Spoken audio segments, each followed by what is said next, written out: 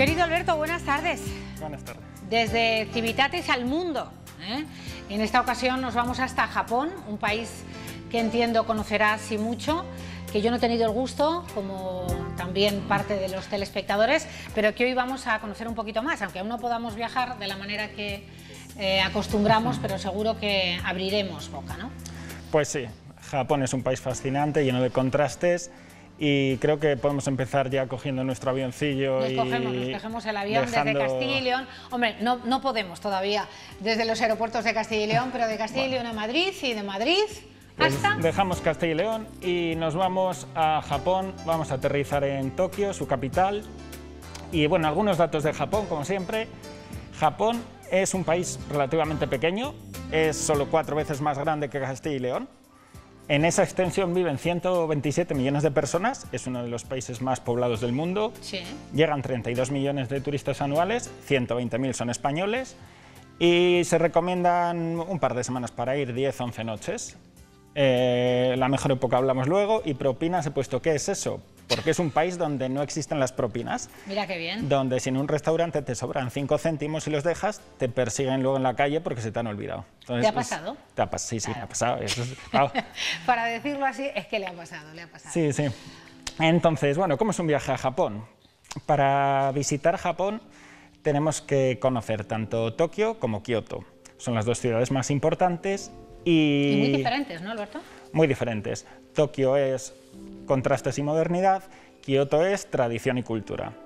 Ambas ciudades están separadas a 450 kilómetros y para ir de una a otra podemos coger el Shinkansen. El Shinkansen es el tren bala japonés, que es el similar a nuestro AVE. Y en 2 horas nos lleva de una ciudad a otra. Entonces vamos a empezar por Tokio. Tokio es la ciudad más poblada del mundo con 37 millones de personas. Tiene casi tantos habitantes la ciudad como España entera. España.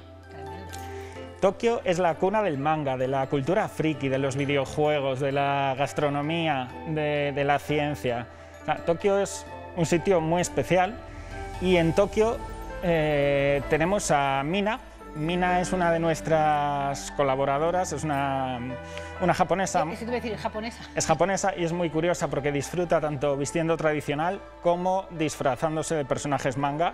No sé hoy... Yo te iba a decir, ¿y hoy qué nos espera? No sé hoy qué nos espera. Bueno, pues la damos paso y a ver con lo que nos encontramos. Mina, a ver qué nos cuenta. Mina. Hola Alberto y Cristina, soy Mina. Nací, crecí y actualmente vivo en Tokio. Me encuentro en la entrada de un jardín japonés vestida de kimono, el traje típico de mi país. Japón tiene 2 caras, especialmente en la ciudad de Tokio podemos disfrutar tanto de la parte tradicional como de la parte moderna. La ciudad es muy grande, pero nuestros transportes públicos funcionan muy bien y esto nos permite visitar en un mismo día lugares diferentes como una ceremonia de té y la meca del manga, que es también muy importante en nuestra cultura. Bueno, hay tantas cosas que quiero comentar, espero que todos puedan viajar y disfrutar de Japón. Les voy a esperar aquí. Bueno. Qué maravilla, Mina, ¿no? Qué bien lo explica todo. Sí, sí, es una guía muy simpática. Y como ha dicho, pues Tokio es muy grande, ya hemos dicho que es la ciudad más grande del mundo, y lo que hay que visitar son sus diferentes barrios. Como no podemos ver todos, vamos a centrarnos en 4. El primero es Asakusa. En Asakusa es el barrio más tradicional de Tokio y es donde vamos a ver más personas en kimono, más templos. De hecho, aquí es donde se encuentra el templo budista más antiguo e importante de Japón. Es el templo de Sensoji y se construyó por primera vez en el año 645. Y digo por primera vez porque los templos de madera se van quemando y los van reconstruyendo, y la última reconstrucción fue en la Segunda Guerra Mundial porque fue bombardeado. Es uno de los puntos claves de la ciudad y eso, como digo, es donde respirar el ambiente tradicional de Tokio. ¿Esto para qué es? Esta imagen para purificarse antes de entrar al templo. ¿Bebes? Te enjuagas, se enjuaga en la boca. Y de lo tradicional pues sí, vamos a irnos ya a dos barrios muy más modernos, que son Shibuya y Shinjuku. Este es el cruce famoso de Shibuya. Sí, este es el cruce de Shibuya. Bueno, es que son hormigas enlatadas. Son 5 pasos de cebra sincronizados, que se abren todos a la vez. Y bueno, es el paso de cebra más transitado del mundo, como se puede ver en las imágenes. Es que es tremendo, ¿eh? Entonces, Shibuya y Shinjuku, que es el barrio que está al lado, pues tienes infinitas luces, tienes infinita gente, es donde están la mayoría de los rascacielos. Pero perdón, Alberto, y creo que no se tocan. Porque no es algo que tampoco les agrade mucho, quiero decir que no. Están todos muy juntos, muy apelotonados, pero el contacto entre los japoneses no es una cultura muy latina, creo que es el contrario. O sea, que hay muchos, pero sin contacto. Bueno, estabas diciendo que muchos rascacielos, muchas luces. Sí, esto es lo que tenemos en mente del Tokio actual. Y mucha gente. En la estación de Shinjuku, por ejemplo, es una curiosidad, pero pasan cada día 3,5 millones de personas en la estación de tren, es la más transitada del mundo. Y aquí también está Kabukicho, que es el barrio rojo de Tokio, y donde hay un restaurante muy especial del que hablaremos luego. Pues... De estas zonas modernas nos vamos a ir a Harajuku. Harajuku es el barrio de la cultura friki, de los disfraces Aquí están. y de la moda. Harajuku es donde se reúnen los jóvenes para disfrazarse de personajes manga. Aquí también va Mina de vez en cuando disfrazada. Claro, cuando le toca los manga. Sí, y esto es donde cuando más gente hay es los fines de semana, especialmente los domingos. Y este es un ejemplo de lo que os vais a encontrar por ahí, que también es parte de Japón. Pues vamos a escuchar también a Mina, ¿no, Alberto? No, ya ¿No? Mina por hoy la dejamos. La dejamos que no, que me dicen que vamos a escucharla. No, ya no hay Mina. Ah, David. De aquí nos vamos a ir a Kioto. Vale, es que yo digo, me han dicho que no. No, dejamos la modernidad de Tokio y nos vamos a Kioto, que es tradición por antonomasia. Ahí vamos a respirar paz, a visitar templos e a intentar ver alguna geisha. Y ahí es donde tenemos a David. David es un español que lleva 15 años en Japón y bueno, es más japonés ya que los japoneses. Y nos va a decir un poco también cuándo visitar Japón. Vale, pues vamos a escuchar a David. Adelante, David. Hola a todos, me llamo David Esteban y os estoy hablando desde Kioto, la capital ancestral de Japón. Y la llamo así porque aunque la actual capital sea Tokio, Kioto fue capital durante más de 1000 años, desde finales del siglo VIII hasta finales del siglo XIX. Las mejores épocas para venir a Japón, aunque se puede venir durante todo el año, mis favoritas son primavera, es decir, marzo, abril, mayo, y otoño, mayoritariamente octubre y noviembre. ¿Vale? En invierno también se está bien, pero hace un poco de fresquito, como veis, estamos en febrero y hace un poquito de frío. Y luego en verano también se está bien, pero hace bastante calor y bastante humedad. Y a mí me gustan pues las temperaturas un poquito más moderadas, por eso prefiero otoño y primavera, que además el paisaje, pues bueno, en la primavera con el cerezo en flor está espectacular y en otoño también con el cambio de color de las hojas es muy bonito. Pero bueno, básicamente podéis venir a Japón en cualquier momento del año. Bueno. En cualquier momento. Sí. Es buena idea. Mejor invierno. Es muy similar al tiempo en España, ahí. O sea que cuando estéis a gusto aquí podéis ir a Japón y seguir a gusto. En Kioto, bueno, hay muchos templos que merece la pena visitar. Los nombres suenan extraños. Está Kiyomizu-dera, Kinkakuji, que es el templo dorado, Hinkakuji, que es el templo plateado, o Fushimi Inari Taisha, que ¿Tú sabes japonés? Te veo muy suelto con los... He dicho varias veces estos nombres ya. Madre mía, qué difíciles. Pues este es el templo de Inari y es famoso porque... Ah, este es el de las... Este es famoso porque salió en Memorias de una geisha. Claro, claro. Y desde entonces pues se ha hecho muy popular. Y decía yo, sí, de las columnas, ¿no? Tiene, bueno, son toris, el tori es la puerta japonesa y tiene miles de toris y está dedicado al sintoísmo, que es una de las religiones de Japón, a Inari. Inari es la patrona de los negocios. Mira. Y bueno, estos son los templos famosos, creo que más espectaculares y que hay que ver.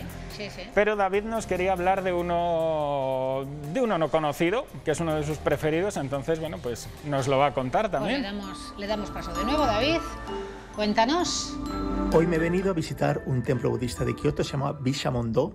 No es especialmente conocido, pero es un templo que a mí me gusta mucho. Ya sabéis que en Japón existen dos religiones mayoritarias, que son el sintoísmo y el budismo. Esto que tenemos atrás es un templo budista y vamos a visitarlo. ¿Me acompañáis? Bueno, pues aquí lo veis. Mira, están haciendo la sesión de fotos de una boda ahí. Como veis, bastante tranquilo, más que nada porque este, como ya os he comentado, no es un templo especialmente conocido. Es una de las joyas escondidas de Kioto. Y además, bueno, pues ahora con el frío no apetece tanto salir, así que no hay mucha gente. Bueno, pues voy a proceder a pasar al interior del templo, así que me va a tocar despedirme, pero espero que os haya gustado lo que os he contado de Japón y vengáis muy pronto en cuanto se pueda venir. Así que nada, os mando un saludo enorme a todos. Qué estupendo también. Creo que nuestros guías están esperando también que se pueda viajar. Claro, claro. Sí. Es verdad que está todo muy paradito. Espero que se salga pronto de esta situación. Alberto, mucha tranquilidad. Mucha tranquilidad. Razón, David, y además, si dejamos los templos y nos metemos en el barrio de Gion, en Kioto, Gion es... Bueno, lo vemos aquí. Sí. Gion es el barrio más tradicional, no sé si de Japón, pero desde luego de las ciudades conocidas. A geishas, aquí ¿no? podemos ver a geishas. Claro. Son todo casitas bajas, de madera, iluminadas con luz tenue. Es un ambiente idílico para respirar las artes escénicas, y es el barrio donde es posible ver geishas o maikos. Una maiko es una aprendiz de geisha. Ajá. Y bueno... Es una larga carrera de aprendizaje, ¿eh? La de las geishas. Se dedican a la cultura, a la danza, a todas las artes escénicas. Claro. Pues bueno, como se ve, es un barrio que no tiene nada que ver con Tokio. Muy tradicional. Es muy tradicional. Ese cruce que veíamos. Es precioso. Y bueno, en Kioto, además del centro de la ciudad, hay excursiones cercanas. Tenemos dos sitios donde ir en un día. Uno es Nara y otro es Osaka. Nara es un municipio que tiene muchos templos antiguos situados en la naturaleza y por lo tanto está repleto de ciervos que están en libertad. Entonces, no sé si hay más gente que va a ver los templos o los ciervos. Y aquí está el templo de Todaiji, que tiene 1250 años de antigüedad y sigue siendo, según el libro Guinness de los récords, el edificio de madera más grande del mundo. Es una preciosidad, ¿eh? Sí, hay muchos templos aquí. Este es el más espectacular por el tamaño, que se ve aquí la gente, cómo es todo. Bueno, Nara es impresionante. Y de nuevo dejamos la tradición de Nara y nos vamos a Osaka. Osaka es, si Tokio es una ciudad moderna, Osaka lo es más. Más. Está situada a 60 kilómetros de Kioto, se tarda un cuarto de hora en tren bala, y es una ciudad repleta de gente joven, por lo cual tiene muchísimo ambiente, y la arquitectura. Y bueno, qué bonitas vistas también, ¿eh? ¿Qué cosas podemos hacer en Japón especiales? Porque es un país muy friki. Claro, entonces puedes ir a ver un combate de sumo. Puedes... Mira, oye, con qué tranquilidad, ¿no? Puedes hacer un curso de samurái. ¡Ah, qué tremendo! Puedes alquilar un perro para pasearlo, que yo lo he hecho. ¿Has alquilado un perro para pasearlo? Sí. Puedes ir a una cafetería a acariciar nutrias, chinchillas y erizos. O puedes ir a un karaoke, pero ahí los karaoke son distintos. Es verdad, si no hemos hablado de karaoke, es que es lo que más les gusta a los japoneses. Allí alquilas una sala entera para ir con tu familia y amigos. Y luego es que hay dos actividades muy curiosas. En Tokio, igual tenemos una de las actividades más curiosas de Civitatis, que es el tour de Mario Kart. O sea, para todos los frikis de Mario Kart. Para todos los frikis. Entonces, es un tour por la ciudad en kart, donde la gente se disfraza. Entonces vas con tus amigos, cada uno se disfraza y van por las calles de Tokio entre los coches, entre los rascacielos. O sea, ¿no? Es algo que no crees que pueda existir. Surrealistas, ¿no? No, pero... Bueno. Por pues Dios. Eso, una de las múltiples friqueces de Tokio. ¿Y cuánto paga la gente por esta excursión? Pues me pillas ahí. No era caro. 40, 50 euros, como un... Bueno, como un tour normal. Por favor, nunca pensé que esto podría suceder. Y esto es muchas de las cosas que se dan en Japón. Y la otra es el restaurante más curioso del mundo. Vamos a verle. Que es el restaurante robot. Entonces es una cena espectáculo, solo que el espectáculo es algo de luz y sonido que no te imaginas, son 2 horas. Locura total. ¿Es locura? Locura Vamos total. a escucharlo un segundo, Alberto.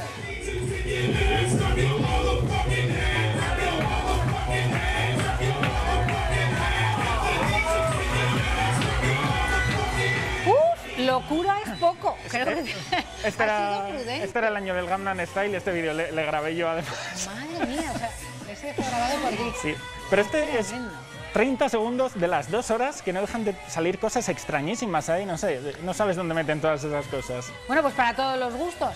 Vamos con comidas, me dicen. Comida, pues Comidas. bueno, la comida japonesa cada vez es más conocida, entonces no sé si hay mucho desconocido, pero bueno, además del sushi en todas sus variedades, que tenemos Sí. el maki, el temaki, Y que uromaki, debe de parecerse futomaki. muy poco a lo que hacemos en España.